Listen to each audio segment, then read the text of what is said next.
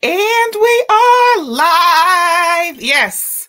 So I have like this little pre-thing that's supposed to count us down from 10 seconds or whatever. Girl, we weren't doing that today. It just wasn't happening. we couldn't make that pop today. But hello. It's another Tribe Talking on a Tuesday with Miriam and my guest, Jess Solomon. So hello, darling. Why is this a thing? Do you know how many people have come on the show and done this? Mills. Oh, really? Yes. Holly did it. Dee did it. It's a thing. So yes. The way we start, I mean, I think I met you at like a house party. Oh, yes. I love that. I feel like I met you at a house party. I knew who you were. I want that for us. Yeah, but I feel like I met you at Cats. Yes. Was it like dark? Were we outside? No, when they had that like hyped up backyard thing. Yes. Yeah, that was the first time we had ever actually like met, right? So, and I was already following you, but then I was like, oh, she cool as shit. Like, oh, okay, she the people. So, so I want you, as we always do, we start the show with a what we call the 30-second commercial. This is just where you tell us what you want us to know about you. It could be who you are, where you're from, whatever. What you want us to know about you in 30 seconds. And the floor is yours. All right. My name is Jessica Solomon. I go by Jess in a lot of spaces. Sometimes I go by Jessica though, because everybody don't get the Jess.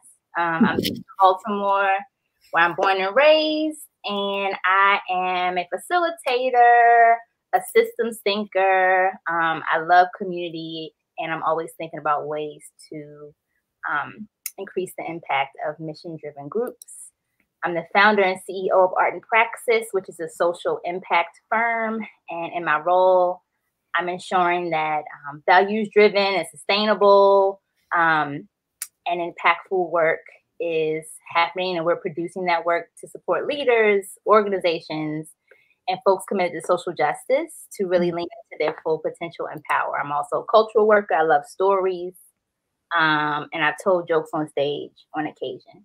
You tell jokes on stage on occasion. There's some YouTube videos floating around. Wow. I didn't do enough digging. I didn't dig the right way. It's kind of funny. I want to revisit that, I think. And did you say I think I'm kind of funny? Yeah. I mean, also, COVID's weird. Like, am I really about to be in these streets telling jokes? I don't know. Anyway, so glad to be here. Love that you are building this thing and that I get to be a part of it. And I'm glad. We were supposed to have our own show, you and me, remember? I still think we should. I do too. I just want to put that out there. One of the things we got to talk about is saying no. Because I recently have had to say no to create more space for things like that. So. Yes, I will say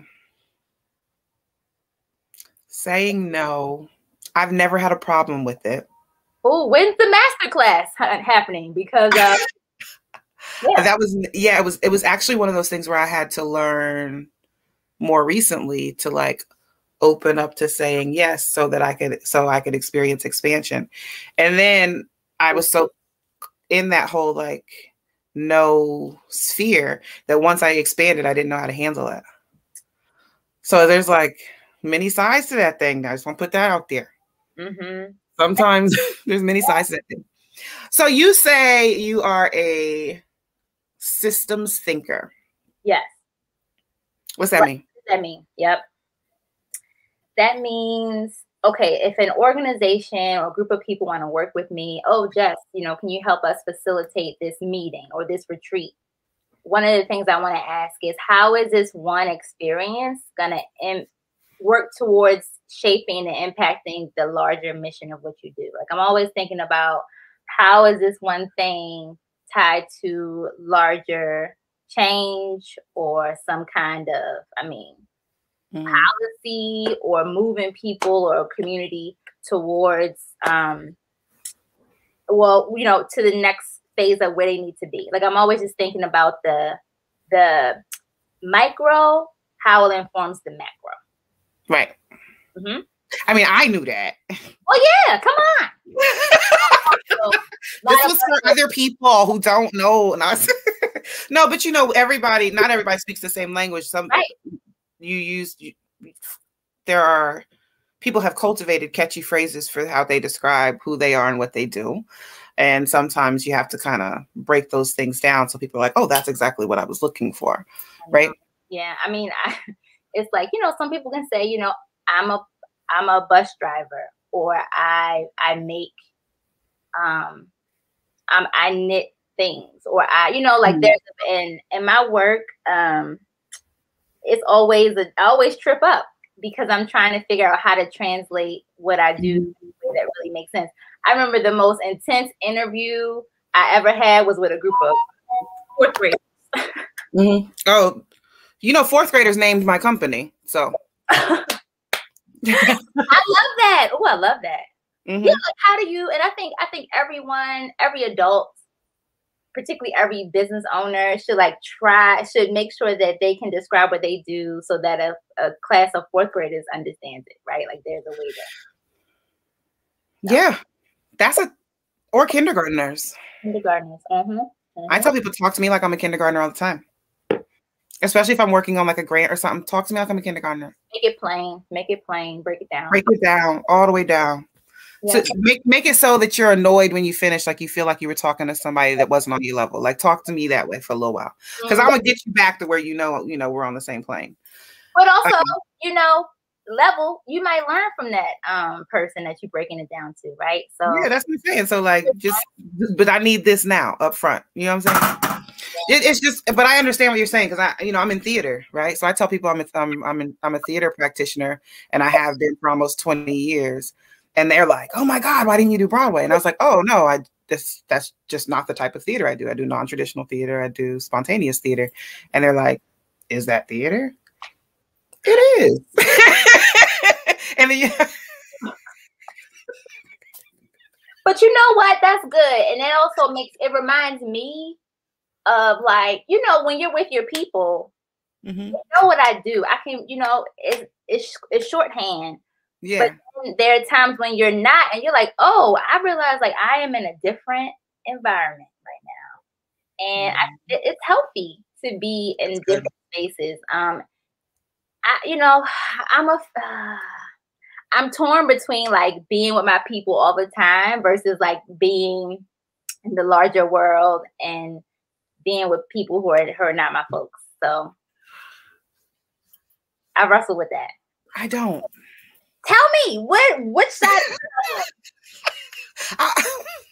I pick my clique and I kind of roll with it. Okay. You know what? But you know what? I'll also say I've identified the prototype of my people, right? So I don't have to, when I walk into a space, I don't have to figure out if that person that's a stranger is going to be part of my crew. Yeah. I can tell. Yeah, because I've already identified the prototype. Yeah. You know what I'm saying? So like that, and it doesn't matter what country, what continent, like. That's right. And sometimes, like, you know, I was in therapy talking about this. Like, you know, I always want to find my folks when I'm in a new space. Like I do. Because I feel like when I find my folks, we're able to like Voltron and really show up for each other. And that's like selfish. Like I want to do that for me. Like I want to be around my people. There's a really great article, like 90s. Dr. Reagan Johnson, who founded Sweet Honey in Iraq, she has this article that she wrote about convening and how, you know, it feels so good to be with your people and you feel safe, but that's not really where the big shifts happen, right? And so if you really about that life, like you need times. There are times when you go out into the world and you're in the mix, and there are times you come back and retreat. And so I've been thinking a lot about like, okay, so I'm with my clique. There might be times I need to be in other places. I still can find my people in those places too, right? Yeah. And be. So that's just something I've been thinking a lot about. Yeah. And like being able to say, and I say this all the time, constantly, all the time, everywhere I go, I belong, right? Like there's not a room I've walked into that is not a room I'm supposed to be there, right? So I think when you're saying go from being with your people, I think we may be talking about speaking about the same theme, different ways, right? I think so. Yeah, because for me, I'm not thinking like my group of friends. Mm-hmm. I'm not thinking about my group of friends. I'm not thinking about so when I say like I can go and I know who these people are, blah, blah, blah, blah, you know, it's kind of like on every level, professionally, personally, whatever. Like even if I go to a bar, I'm like, oh. Yep, I'm with you. Yeah, you see what I'm saying? Mm-hmm. I have learned recently, since COVID, that it's not that I don't like people, right? It's not that I don't like people. It's that I'm an introvert one. Like, you feel me? I am an extreme introvert. Yeah. And I have identified through these crises who are the ones that are the extroverts, because they out here real live right now. And so I have been saving myself. Yes. I feel so like, I know. And then the mask, I get to wear a mask. I can put on my shades and a mask. It's okay. Oh, add your headphones. I'm going back. I'm like, wow. This is like, come on. It's a gift. I mean, it's not a gift, right? It's not. It's not. This moment has allowed some of us to like be in the world in a different way that I was on the cusp of I'm on the cusp of introvert extrovert, but I realized I am actually more introverted than I thought I was. Oh, I knew my son is an extrovert. Girl, he be needing hugs, touches, playtime, conversation. Like and I don't mean like, I mean, I think that their kids need that in general. Yes. But like there are introverted kids, yes. You know, I didn't get that. I didn't get one of those. So I be struggling. Like when I say struggle, and I never want him to feel like I'm pushing him off or whatever, but it's like, it's hard. Right? It's like, baby, I'm just an introvert, you know? But he's an amazing teacher for you, you know? He is. And you're right. Because we did a thing, we chased waterfalls. You should do it. You should do it. It was so necessary. We, hey, Lindsay, hey, Kelvin, hey, Nick. We actually like Googled where are waterfalls and like got in a car and like drove and went and experienced like swimming holes and watering holes and, you know, the waterfalls. And then he was able to talk about everything he knew more than I did about, you know, the things that I should probably know more about. But it was like, I needed that. And I didn't realize I needed that. And it was a good break. And we're not done. We still have like, there's like 20 something left on the list for us to go see. There's a lot of waterfalls. Yeah. I don't know if you knew that. I knew that. Before it gets cold. I mean, you could do a whole session, like a whole series on like what you learned during COVID. You know, I love asking people that when I'm with people, like, hey, what have you learned or what have you discovered? You know, it's amazing what we've been able to spend time doing. You know, you learned to skate, huh? Hey, girl. Yeah. I mean, you know, you're not gonna catch me on the Instagram with some reels talking about how I'm, you know, but it has been kind of a saving grace for me and just a chance to be in my body in a new way. And also like I see when I practice what happens, right? Like I see the output of me devoting time to this thing. And I also love that it's an individual sport. Again, introverts stand up, right? Like I get to but I gotta focus on myself, you know. Yeah. I was talking to my therapist about it, and I was like, you know, I think COVID, we also found things that are novel that we wanted to do. But now we in it. So it's kind of like that shit ain't novel anymore, right? So I'm like, okay, skating still feels good to me, but it doesn't give me that high that it used to when I was like, oh, I can spin. Oh, I can skate backwards. Oh, I can do this. And so now I'm thinking about like, well, what's next? Like, what else? What's new that I want to kind of not even master, but like do, you know? Let me find out you're like a introverted adrenaline junkie. Is that what it's like? I mean,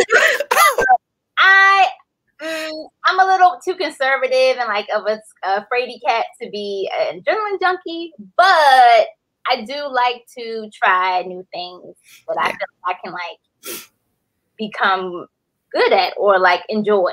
So I don't know what's next for me. We'll see. I was thinking about like painting or something like that. We'll see. I tried exercise. Like what exercise though? Like what do you like to do? Well, I was walking consistently. I didn't like that. I mean, I like to walk. I like that I know how to walk, but like walking, walking as like a thing, like I'm just gonna go and like be walking. It lost its. I get it. You know, so it's kind of like that. And then I did take like an outdoor aerobics class. That's definitely not my. It was hard, and the sister who was running it, like she was super good at what she does. And so like she had us like dancing and stuff. And, you know, I'm bobbing, like how low can you go? And I didn't realize like I was getting into a squat and that it was hurting. And I was like, oh, sis, you played me. I'm done. Class over. Like,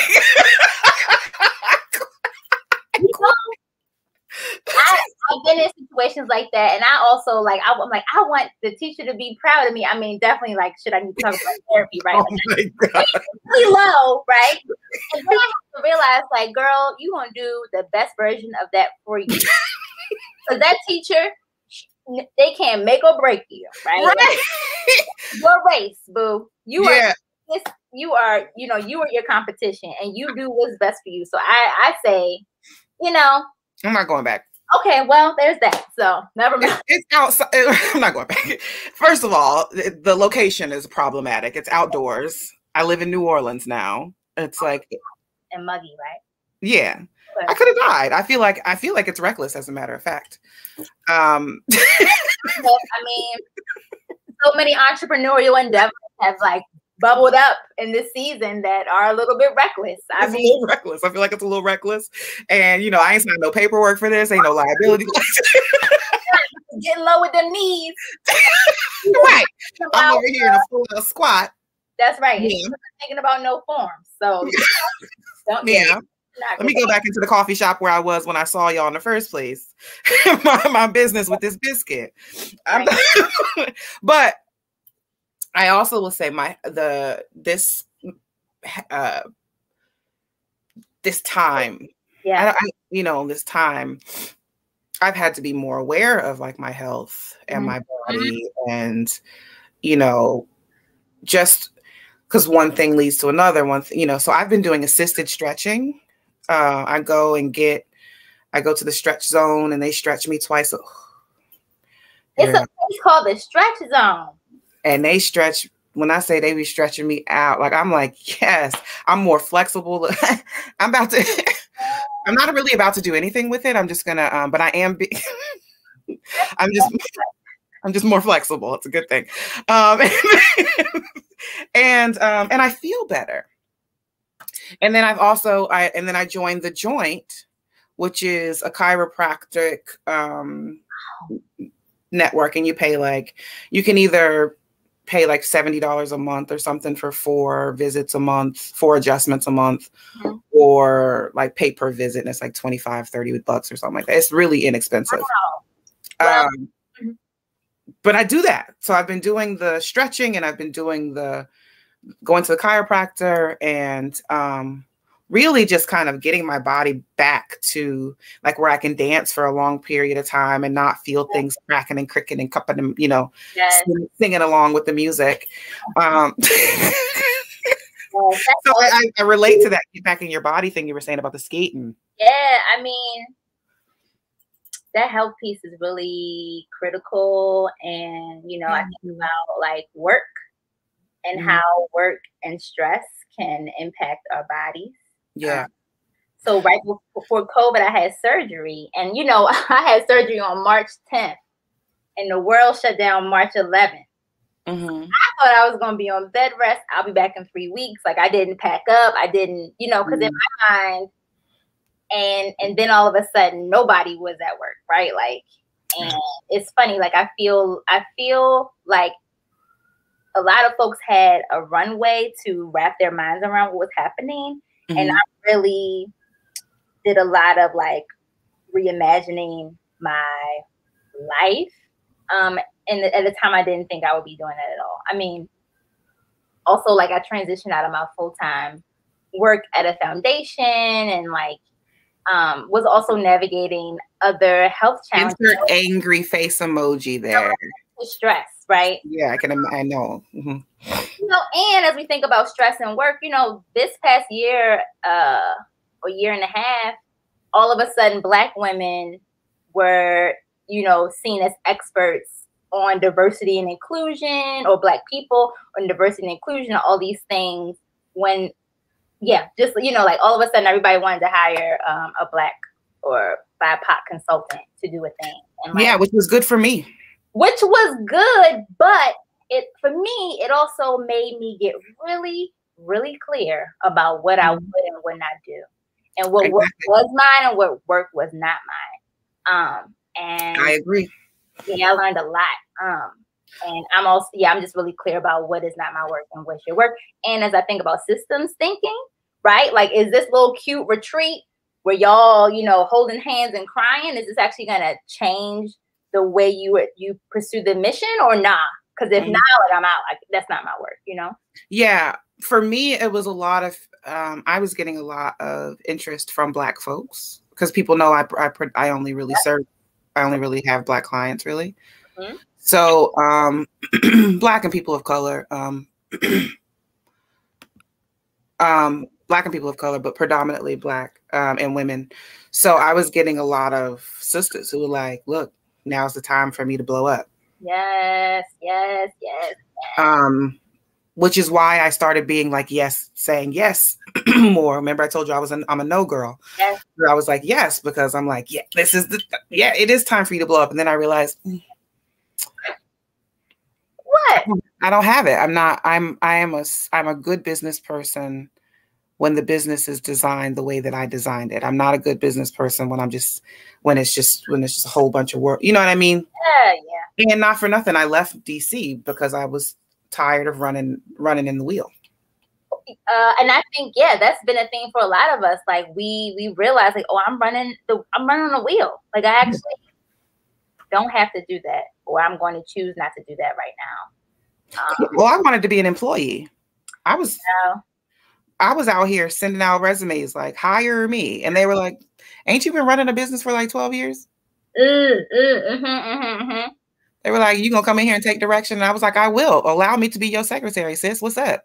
Like, well, I agree. I think, well, for me, and I hear this for you, like, there are times in your life where it's a call and response. Like, some seasons I'm going to be an employee with a board that I'm accountable to, and like, you know, staff. And then there's some seasons where I'm not. I'm going to be the person they bring in.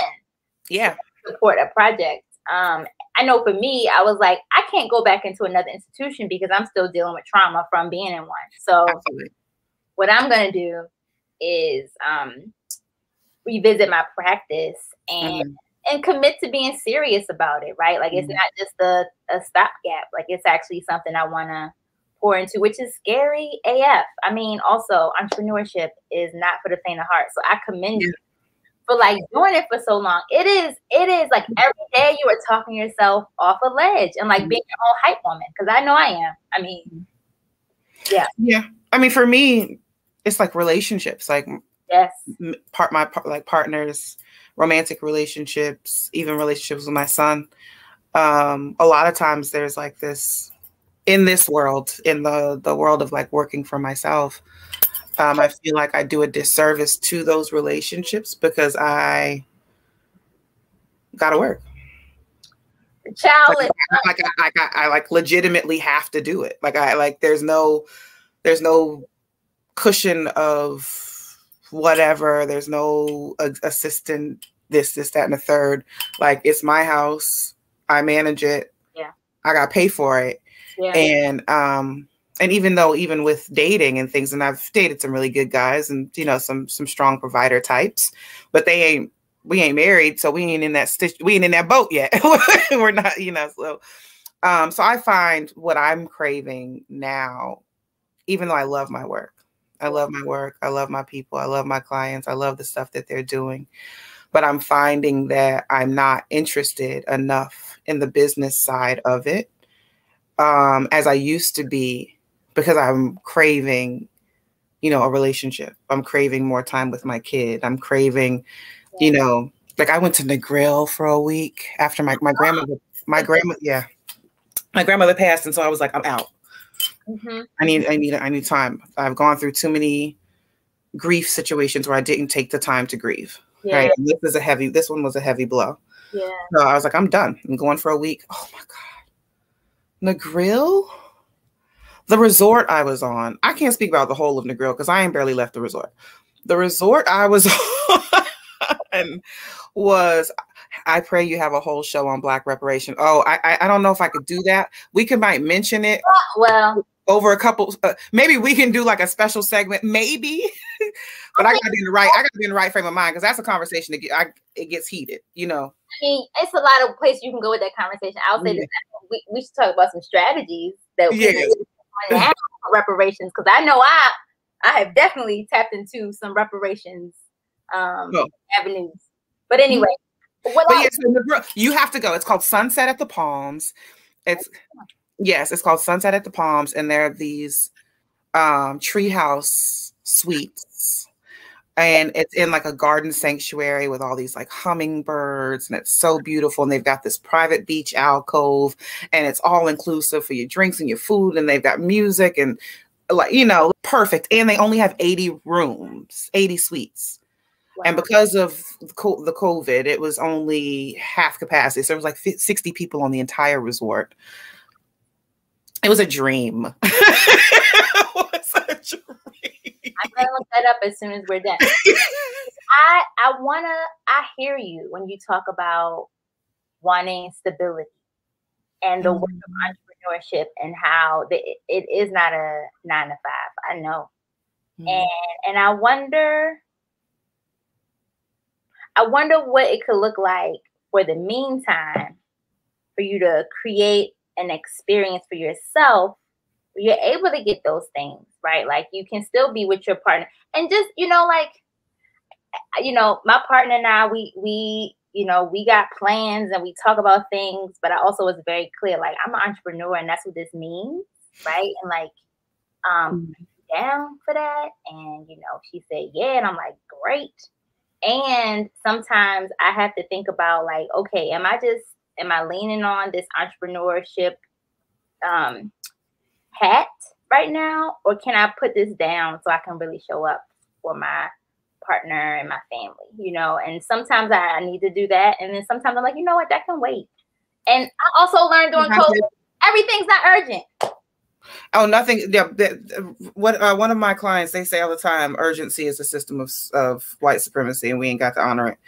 But I say this: I also had to recognize I had commitment issues. Well, see, for a real long time, and I was using entrepreneurship. Entrepreneurship.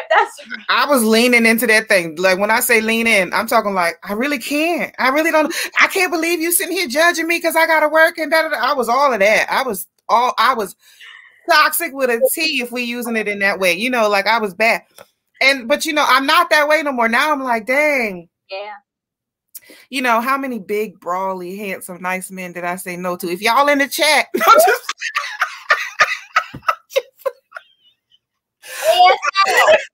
it was scary. Yeah. And then, you know, what happened is I fell in love. Mm-hmm. And I was willing to pick up, move again, do all kinds of stuff. Like, I was with it. And then heart broke. We should have like a little, I need music. I need like a violin. I need like, I got to do better at the production value of this joint right here, you know? But you know, now I'm like, oh, I'm not heartbroken enough that I'm not excited for like the next thing that's coming. Right, and you know what you want. Yes. Oh, that's the production. That's it. Yes. Okay. I'm okay. Aww. Also, only children stand up. I'm feeling that. Right. Also, sitting on the other side of the door, listening to the whole conversation. I knew it. I was like, he's listening. I know. I love it. He's like, I got you, boo. Yes. No, I need a minute. This is not. Look, I'm not finna be one. My son is my king. We're not doing that. You're right. You're right. I'm with you. Right. We're not doing that. I appreciate it. Not today. Not never. Not never. Not never. I mean, I correct people when they say, "Oh, king." I'm like, no, he's a prince. Prince. No, right. He's a child and should not have those kinds of responsibilities. Anyway. Hey, Kaylee. There's a lot of stuff. We've got people in the chat. This is I like if y'all have questions, what y'all talking about? Like, how y'all feel? Y'all feeling us on what we're talking about? I'm saying hey to y'all. Hey, nice to see you. I miss you too. Yes, a violin, girl. We need violin. We need a full concerto. Isn't that what it's called? Concerto. Let me tell you how I've been saying art and praxis. Ooh. So praxis is basically when you apply theory to something. And it's funny how people would trip that up. I'm fully aware of what the definition is. I'm just telling you, I've been messing up y'all. That's what praxis is. I love that. Keep it up. It humbles me. It's like, yep, praxis. I have been consistently saying it wrong. Being consistent is important. So, keep it. Yeah. Oh, I found out on one show, I had a friend. We've been friends 3 years. Okay. Lindsay says, thanks for the definition. We've been friends 3 years. I've been saying her name wrong for 3 years. Oh. I didn't find out till we got on the show. I'm like, why you ain't tell me? Why did she tell you?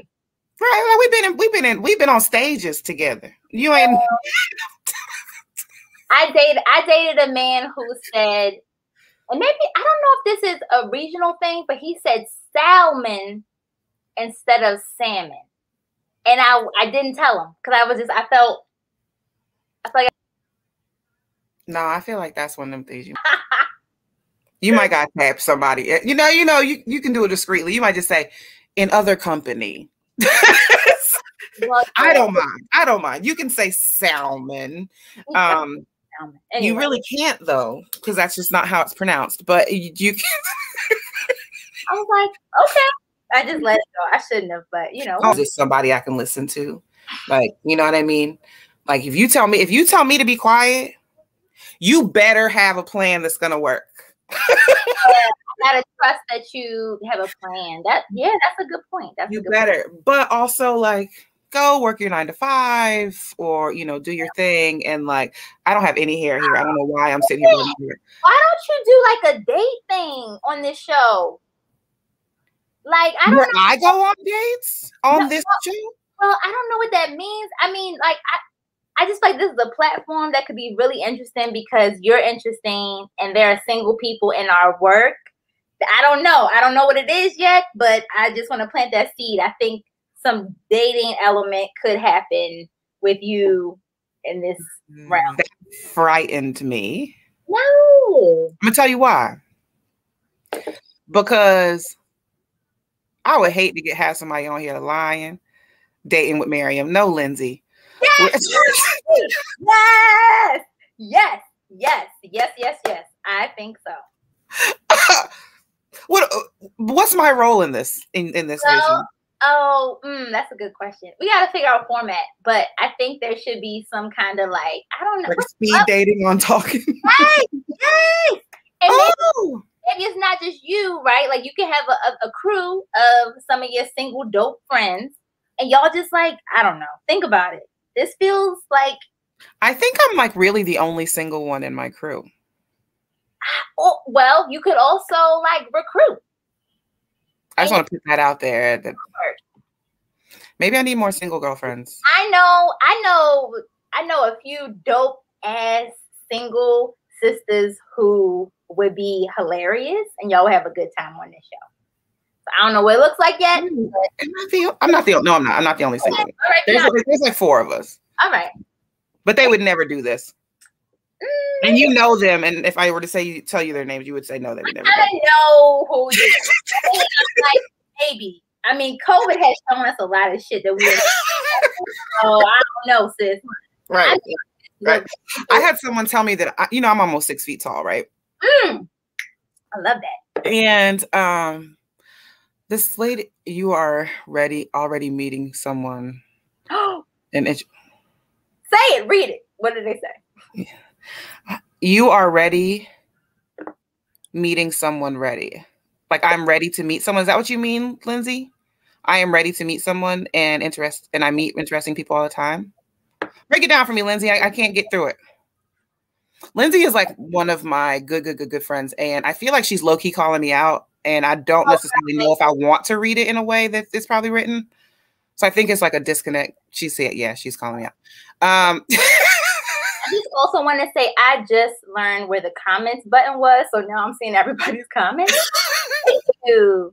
Oh, my bad. I should have probably told you that in the beginning. Oh, no. This is great. And I do think you should think about a show. Maybe we'll do like a special series. I mean, I could. Yeah, come on. I got so much free time. Why no? Anyway, yeah, I actually do. Let me not lie. I actually do. Let me be very clear.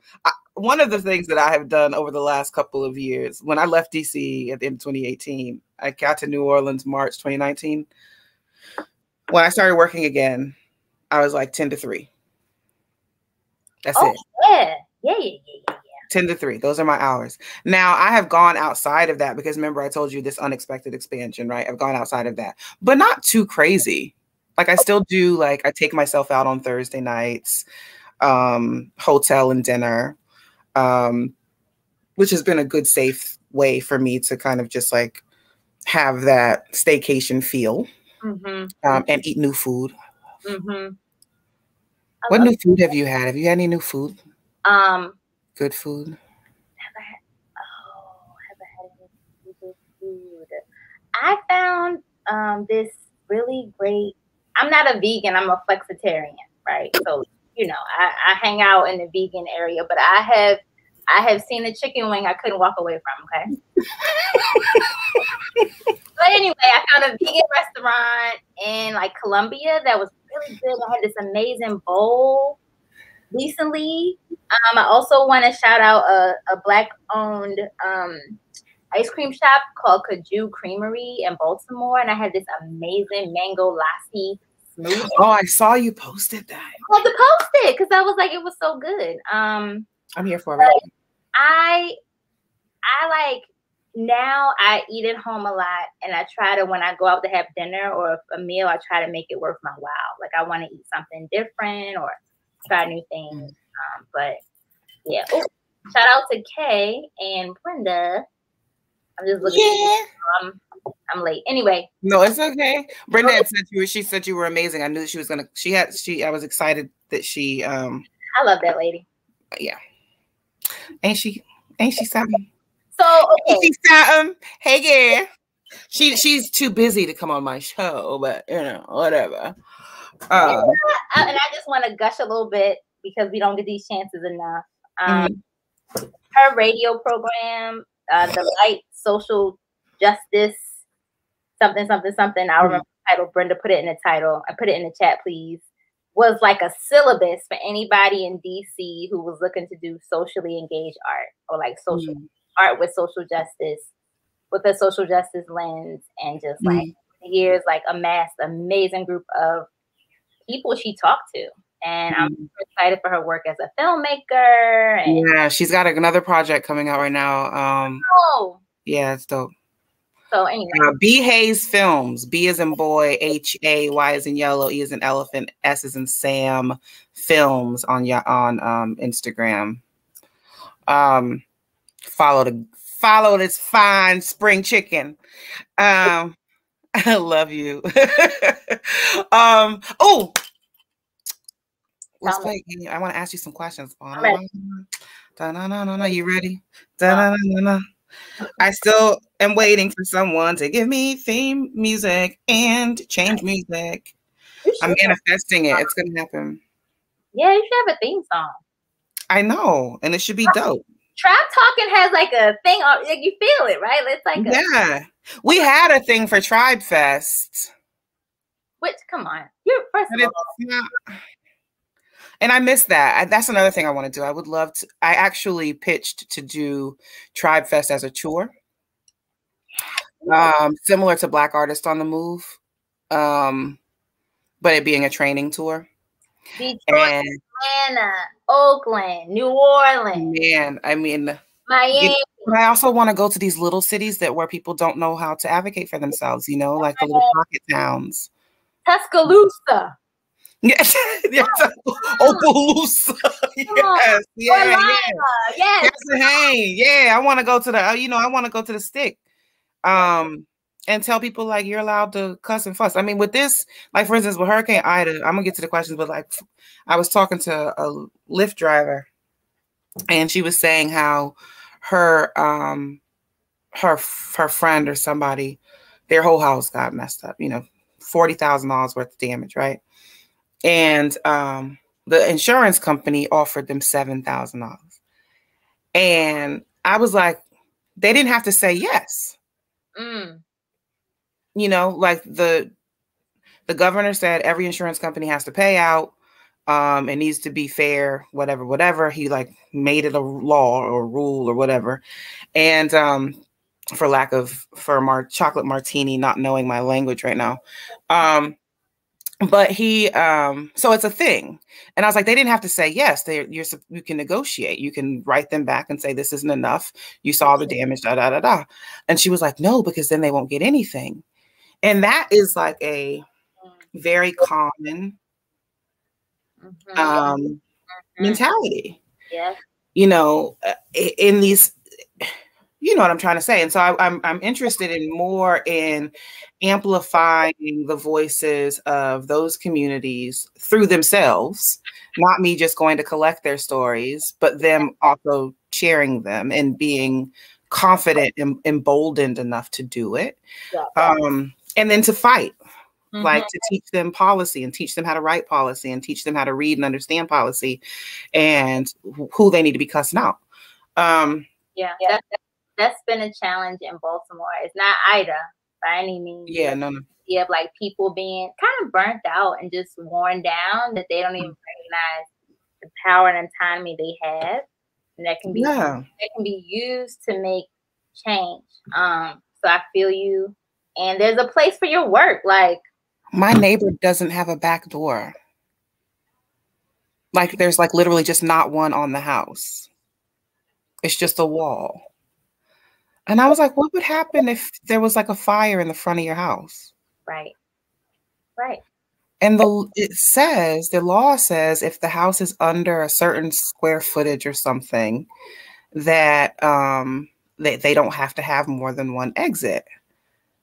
But they're getting away with it. The actual house is a duplex. Yeah. So the actual square footage, they need multiple. You understand what I'm saying? Yeah. But because they're renting it out as two separate sections, they're claiming it to be two different residences. But the house, and I was like, no. See, you might have to help your neighbor. I know. Who has time? I know, but she's an old lady who needs a fucking back door. All right, here's my first question. So you need to help. Yeah, let's ask the questions. I'm about to go into a whole soapbox about like the old look. Don't play with the seniors around. Like, yeah, I know. Okay, I'm gonna say this and I'm gonna shut up. So as people who are builders and connectors and organizers, like what I've also learned during COVID is like, you know, I can do all of that stuff, but like, what does it look like in my backyard? What does it look like in my family? And if I ain't organizing those folks, then what am I doing? And that is a hard pill to swallow when you are good at doing that shit in other spaces that are not necessarily intimate, you know? And yeah, that's been my work over the last year, really. So anyway, ask the question. Look, we'll talk about this another time. Remind me to talk to you about Poplar Grove. Ooh! Call it out. Poplar Grove stole land from my family, the state of South Carolina and North Carolina, and the Geechee Gullah Commission. We want our shit back. I'm ready. We will talk about that. Just want to put that out there. We want our shit back. And I'm coming to get it. Yes, you are. If I get permission from my auntie, because she ain't say I could do it yet. You try to get cussed out. That's the only person you need permission from. I gotta get permission from my auntie. If she tell me I can wild out, I'm wilding out. All right.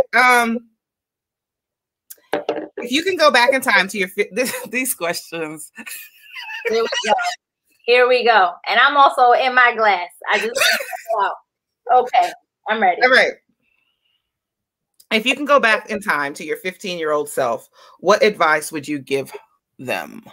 Your 15-year-old self.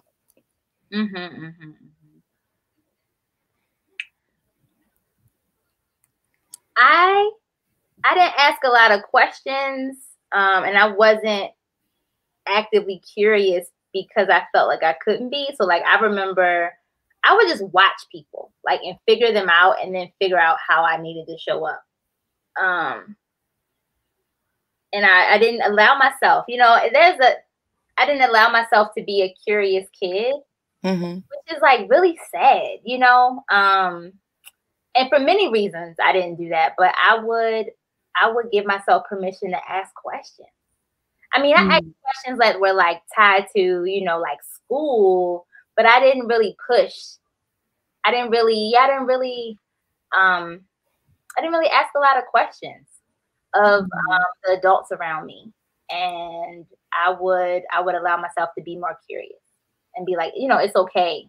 And then I'm a kid, I also was working when I was 15. Like I snuck and got a worker's permit. So I've been working since I was 15, which is like also another thing I should bring up in therapy. But yeah, I didn't sneak. Shout out to my mom for saying play a sport to get a job. Hey. I did not play the sport. I got a job. Oh, come on. I thought one of us, was able to like. Anyway. I was scooping ice cream at Mayberry's. No, because like everybody, I was like, I'm not good at sports. Yeah. Josiah, I saw that. I'm not good at sports. So he came in here and took the gum. All right. So you would say, you would tell yourself to ask more questions. I love it. I feel like it's so. I love that you. If you didn't do it then, you're totally doing it now. So. Yeah. Thank you. Yeah. I have a picture of I'm not 15, I'm a baby, but I have a picture of myself on my desk. I don't know if you can see it, but I'm really committed to honoring my girl child now in a way that I have never been. I'm like, yeah, girl, I got to do this for your ass. Like, yes. So anyway. I would also like to take this time to say, since my aunt is on here and I know my mother is probably watching as well, there are no baby pictures of Miriam. We're still trying to figure out if I was adopted. We've had this conversation multiple times. Stop playing with me. Somebody had to take a picture of me as a child. Thank you. There's too many of us and too many pictures of all of y'all. So put that out there. All right. I don't know who I am. I'm dead serious though. It's like an ongoing joke of how there's no baby pictures of me. And every time I see somebody post these cute little baby pictures, I'm like, oh. That's my trauma. Okay, family. All right, family. Okay, family. That's literally my trauma. That's it.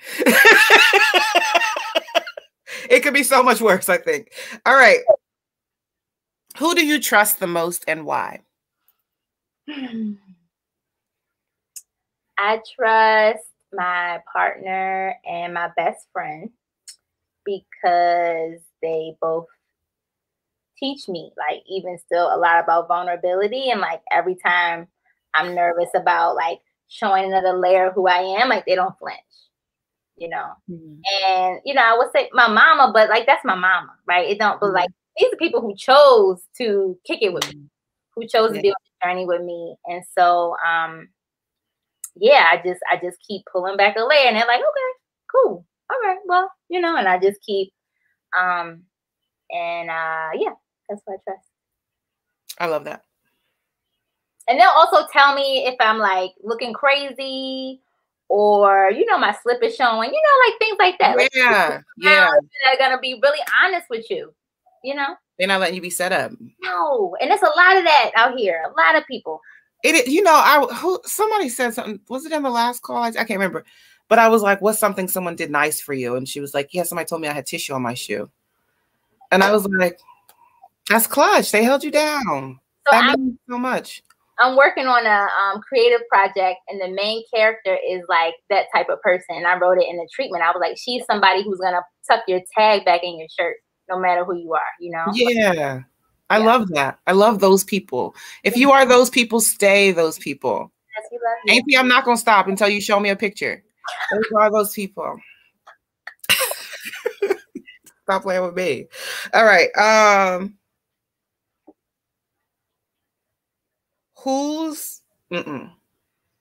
Would you rather live a week in the past or the future? Future. Yeah, that was like super easy for me. Why?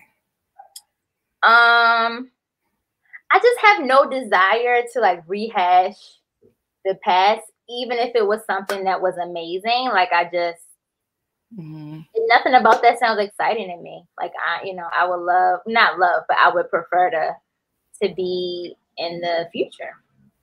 As scary as it may be, I just feel like I feel like who I am today is like a culmination of all the shit that happened in the past, and so I was curious to see who I am, you know, in the future. I feel like I would say the past because it's only a week. Like if I was like going into the future and I was going to stay in the future, okay, then I would, you know, but like going to the future, knowing what's going to happen in the future and then coming back. Oh, you got to come back? Yeah, I'd probably trip out. So the past, there are people that like I want to meet that I didn't get to meet, you know, things like that. Yeah. But like my grandmother, you know, stuff like that. But like, well, you say it like that. I mean, I don't know about seeing how I'm gonna be, and then I might be changing stuff.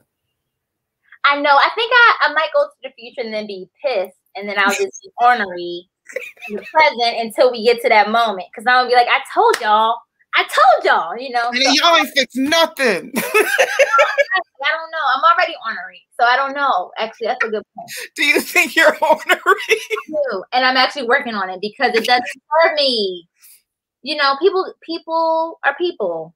Yeah. And I can do what I do. I think you described me as like I don't know, it wasn't a rabble rouser, but something like that. Oh, a calm fire starter. Dang, sometimes I want to be a river. You know what I'm saying? Like, but I think that's the calm.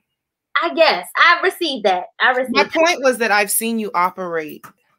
I've seen you exist in this duality of like this peaceful kind of here, read this, understand this, very like making things digestible per people type of way. And then I've also seen you or heard you enraged. And for that more than you have any idea. Yeah. And so so those things exist. And I think that's what makes that's one of the reasons why I'm so interested in you. Thank you. Yes, I've received that. Anyway. It's true. I didn't make it up. I don't offer gratuitous anything. Just so we know, when y'all hear me complimenting people, I mean that shit. That's why you my folks. You one of my people. And I would fix your tag, fam. Thank you. I know. Would fix your tag, fam. I got another question. I don't know if I want to do another question or if I want to do the one-word sentences, because we've been killing these one-word sentences, and I feel like you would. Well, let's whatever you feel called to do, let's do it. But I also want to know about this dark comedy that you're writing off of you about. Oh, yes, can I just Okay. Is it a short film? Is it a series? Is it an exhibition? Is it a book? Yes, it is all those things. And it is that delivery is your delivery for now. Like, it is how you are going to explain this from here on out. Yes, thank you. It is inspired by, loosely based on my life and also yeah, just some of my experiences. I mean, essentially the story is about a Black woman who was on a meteoric rise in her corporate job and has used retail therapy to avoid dealing with some shit. Yeah. And she's an art collector. Mm-hmm.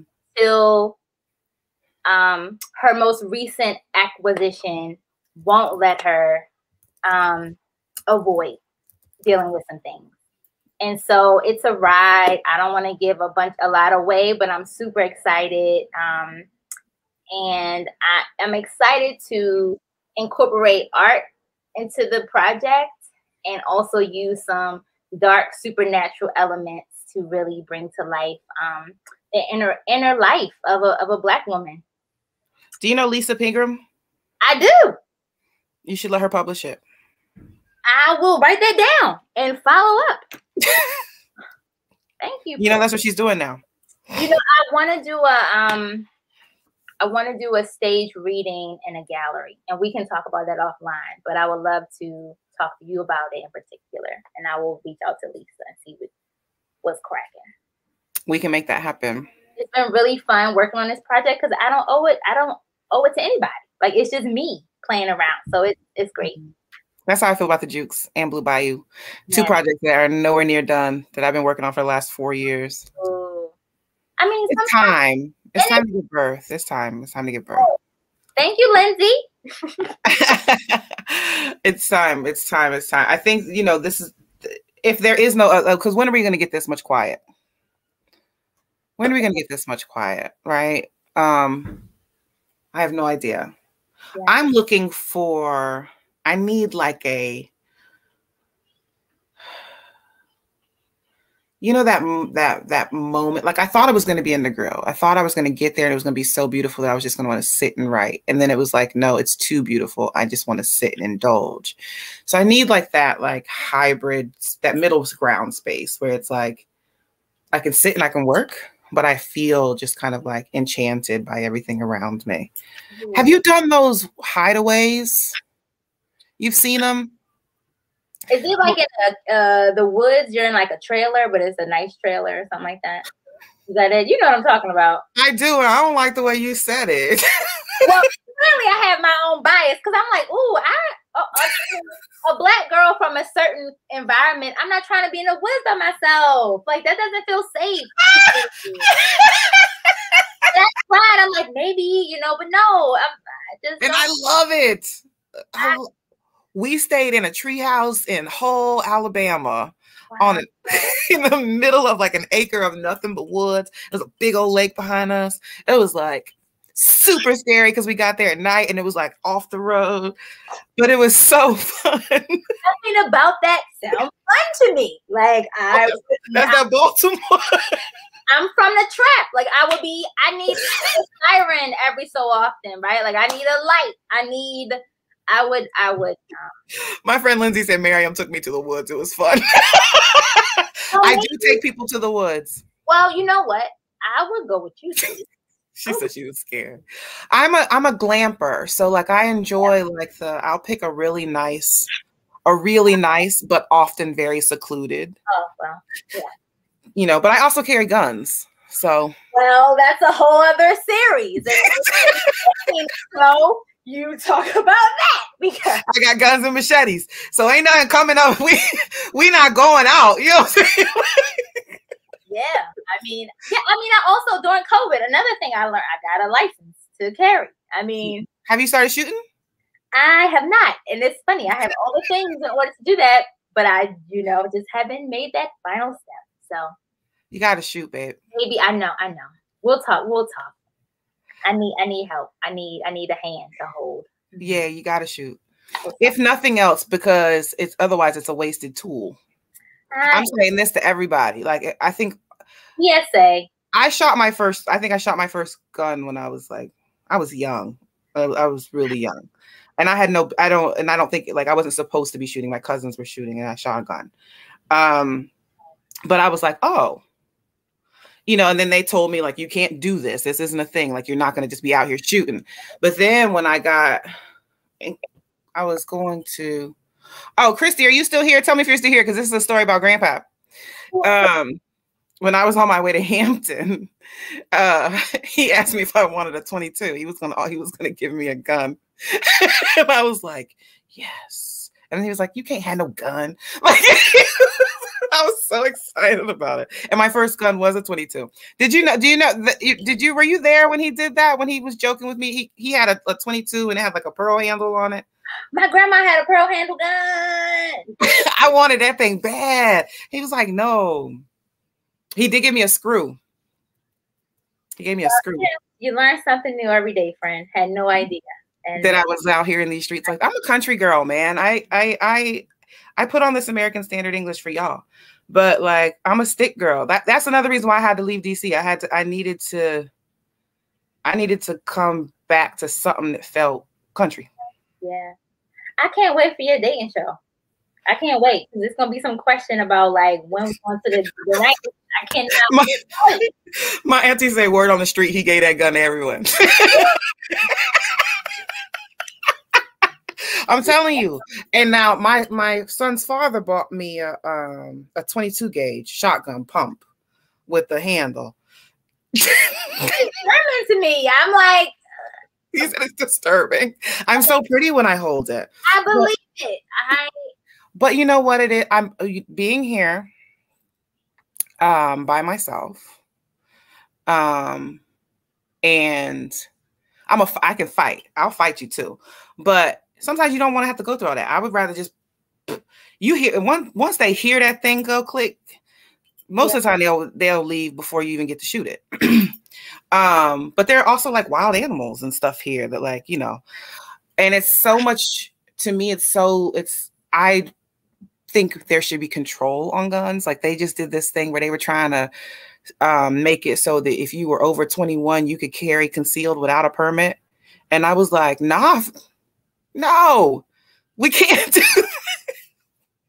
No, that's such a terrible idea. I was so glad it didn't pass, but I was just like, who even thought to put that on the table? Because it made it so far. This is a whole other episode. But what I'll say is that, you know, it's better to, I think as a Black woman, single, whatever, it's better to be prepared than not. I'll leave it at that. And that's why I pursued it. But I know, you know, I had to take a nap after I went to the range. Like, I slept the rest of the day because I was just like, this is a lot. I'm also an empath, which like added to, you know, my feelings. But you know, one of my therapists told me I was an empath, and I told her I don't think I'm an empath. I think I'm just highly sensitive. And she was like, you know, that actually could be true. She was like, and I was like, I don't know if I should pay you anymore, but because that, you know, now I will say I have a visceral response to people when they're hurt or when they're angry. Like, I feel the things people feel, right? But I also am capable of turning it off. And I feel like that is what keeps me from being an empath, because I don't think empaths can turn it off. I don't know, but I hear that. I'm like, I need to think about that, because. And so when I looked at, so I Googled it, and they were like, you can be empathic, you can be an empath, you can be empathic, or you can be highly sensitive. And the definitions are so similar.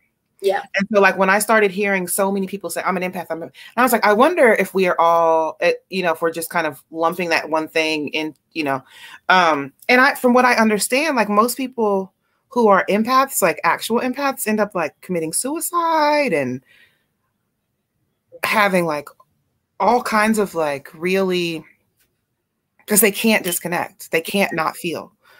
So I don't have those. I've never had like a suicidal inclination, or, I mean, I've done drugs, but I mean, those are, you know, just because I started doing drugs early and it was fun.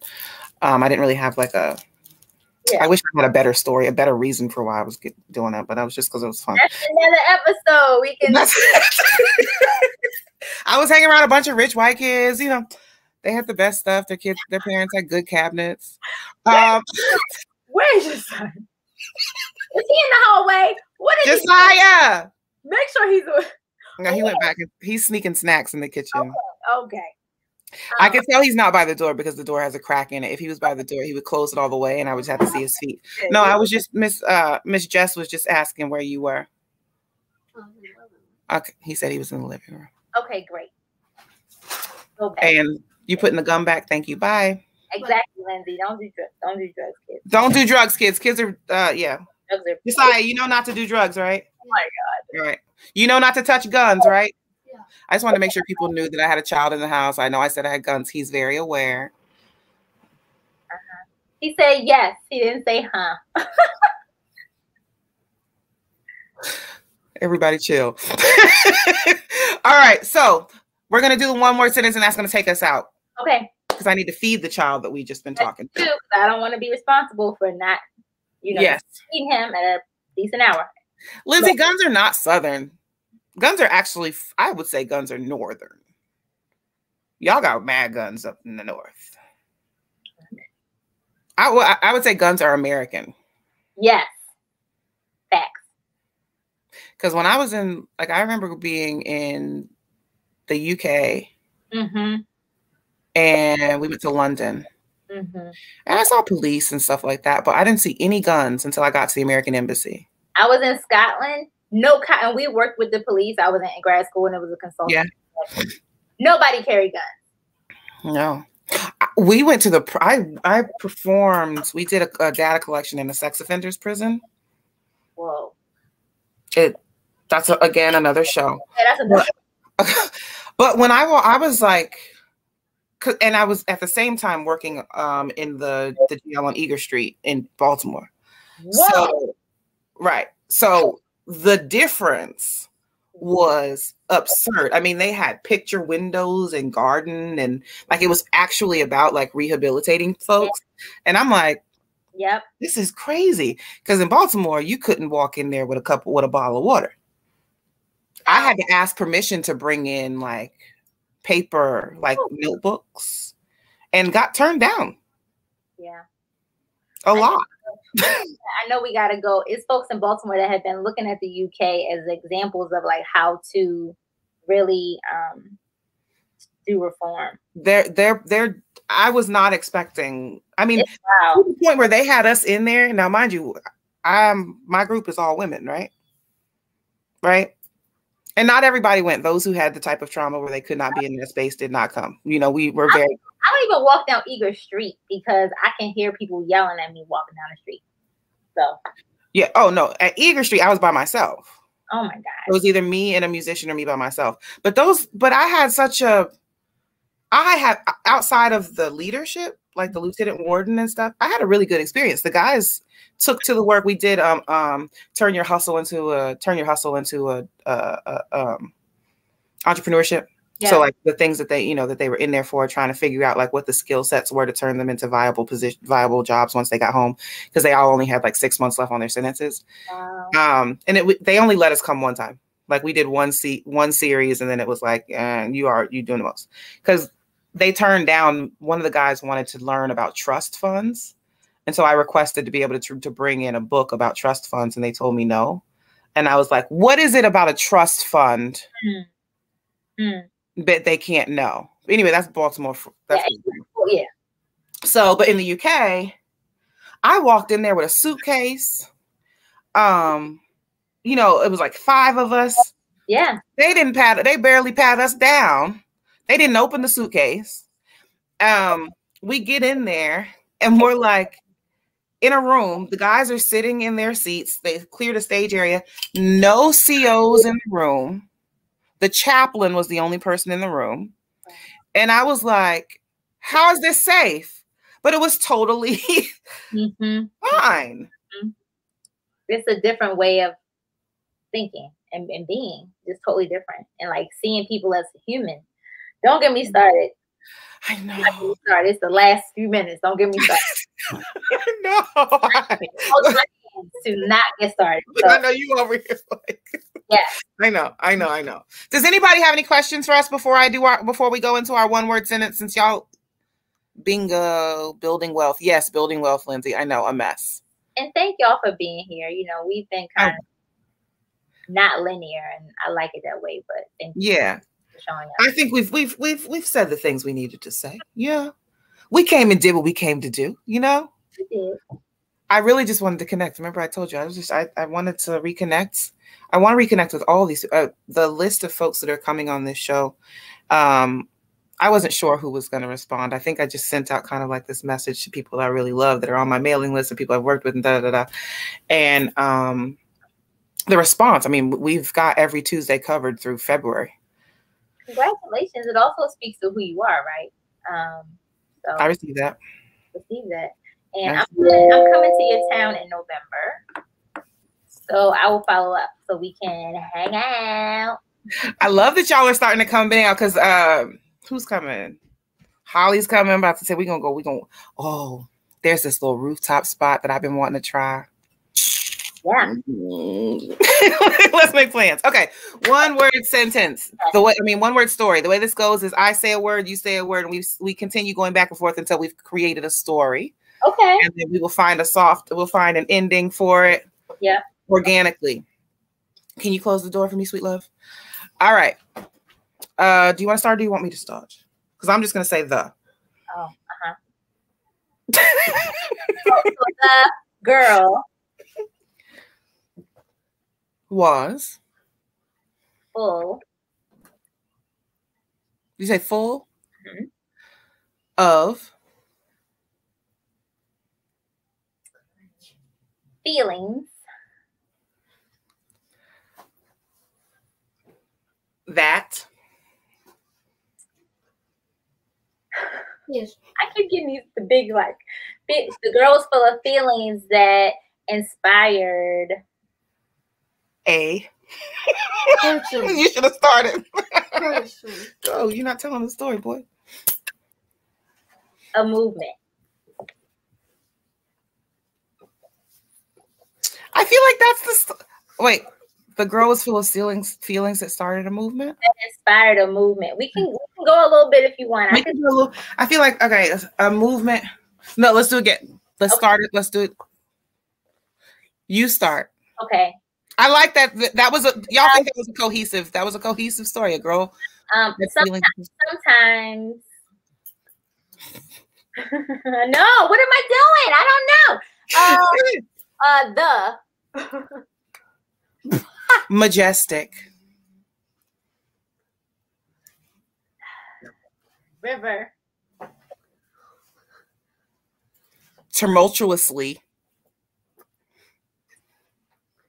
Smooth. The sharp. Rocks. Ooh, I'll take it. Good.